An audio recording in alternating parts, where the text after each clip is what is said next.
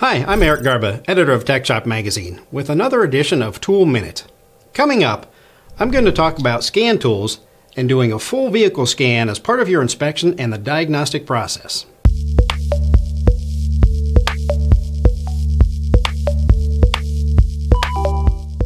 This video is sponsored by LaunchTech USA, solutions with the power to perform fast and accurate OEM-level diagnostics and repair. Visit LaunchTechUSA.com to learn more. When a vehicle comes in with a check engine light, it goes without saying you're going to scan for trouble codes. Not too many years ago, we were used to vehicles having only a few different control units. For example, the engine control module, transmission control module, and maybe an ABS control module. So it wasn't uncommon to see a check engine light, select ECM on your scan tool, pull a code and some data so you could diagnose and fix the problem, and send the car down the road. That's all different today. And it's not uncommon to have upwards of 70 or even 80 control modules on a car, all communicating on a controller area network or CAN bus.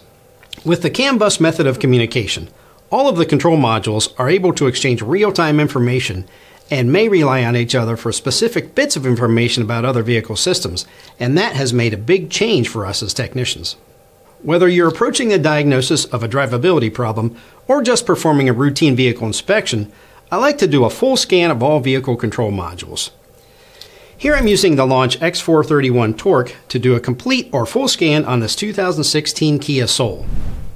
Doing a full scan like this has a number of advantages. To start with, for me, I like to get the big picture. I like to know the health, if you will, of the entire vehicle.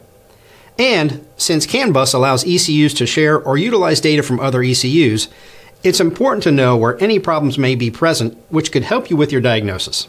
As you can see here, as the full scan is running, you can see all of the control modules that are being scanned and any trouble codes that are stored. Another advantage of a full scan is that you can identify opportunities for additional service and bring things to a customer's attention that they may not be aware of, saving them trouble, making you money, and making you look good. I also like the ability to save a vehicle report, which gives you a permanent record for reference in the future and also offers transparency for you and your shop. And finally, a standardized pre-scan and post-scan before and after any repair adds yet another level of transparency and protects you and your shop. It's just a way to cover all your bases. Thanks for watching Tech Shop's Tool Minute.